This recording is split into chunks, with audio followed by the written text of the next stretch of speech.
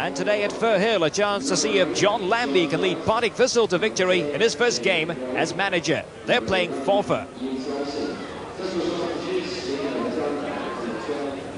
Willie Bennett with a throw for Forfar. Ali Brazil lofting it in. And Ken Ward with a shot. It's a fine tip over by Bruff.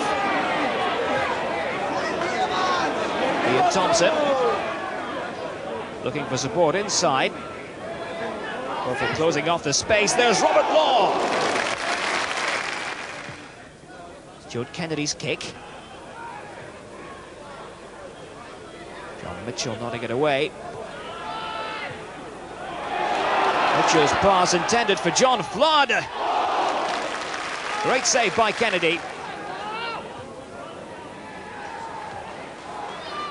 This is White. Brewster's made a run inside him.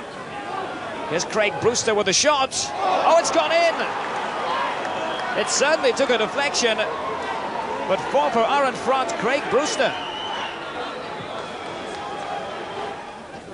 Rain continuing to come down at Firhill. And sure enough, it's John Flood on the ball. Now Kelly! Oh, it's 1-1. A bizarre goal for Partick Thistle. Almost delayed action, but it counts. Thistle trying to mount another attack. Willie Bennett as a covering fullback. Didn't tackle that time. And Stuart Kennedy, ball bobbling away. It comes to Law. It's Forfar's free kick.